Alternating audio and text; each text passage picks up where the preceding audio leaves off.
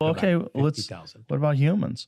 What about a Neanderthal? What if they decided to recreate a Neanderthal? I mean, where's the ethics there? That's when things get squirrely, you know? What if they decide to Homo Floresiensis? How do you say it? I think it's the Hobbit people in the island of Flores. There was they found these creatures lived as recently, I think it's like more recently than 100,000 years ago. I think it's like, they think maybe as recently as 10,000 years ago or 50,000 years ago. It's like, it's up for debate, but they were these 3 foot tall, little tiny people, like a hobbit, like a furry little creature that had tools, that hunted.